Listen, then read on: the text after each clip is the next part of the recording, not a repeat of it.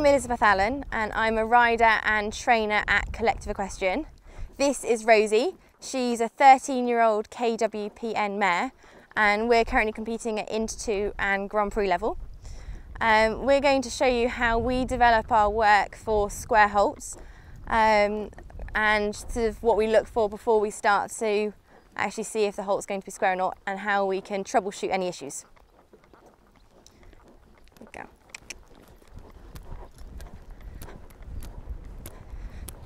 So in Rosie's high level test at the moment, her halts at the beginning are from canter.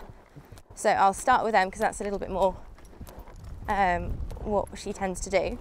But then also we have a halt before a rein back in the Inter 1 test, and that's from trot.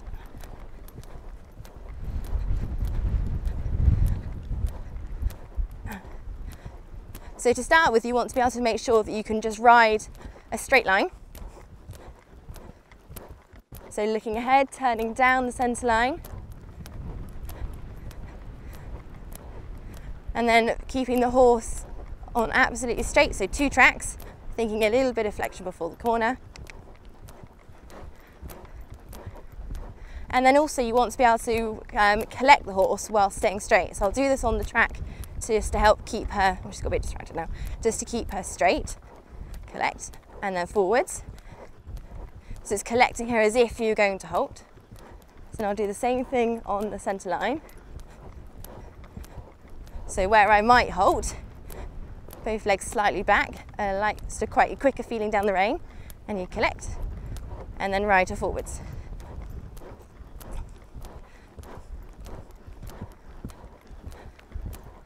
So this time I'll add in the halt.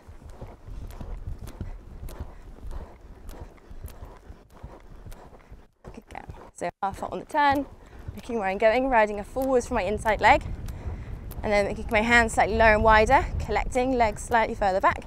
And then a quick look down. Actually, that's not too bad. Good go. And then trotting out. So I never canter out of a halt because you never do that in a test, and obviously you wouldn't want to teach them that is an option. So then I'll do a couple in trot. So the same principles, balance her on the turn, shoulders back, sitting a little bit deeper, pushing down into my stirrups, playing down the rein, keeping her still. She's got to stay soft in the contact. So in the halt you want to be able to very slightly and flex them one way or the other, just so they're completely soft and relaxed and elastic down the rein, ready to move off.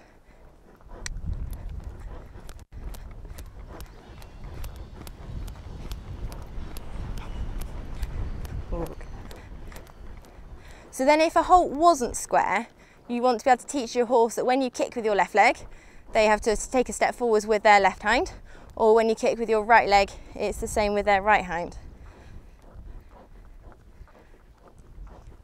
So I'll try and ride a bad halt.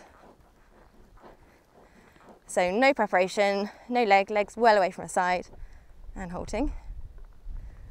Oh good, she has left her right hind behind. So I'm going to kick with the right leg. And she hasn't done anything. Good go.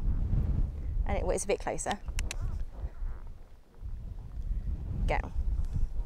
So then it's just teaching the horse that you can correct them, so they always learn to stand square. So if they naturally think they've got to have their legs square, it's more likely to happen in a test. Ooh.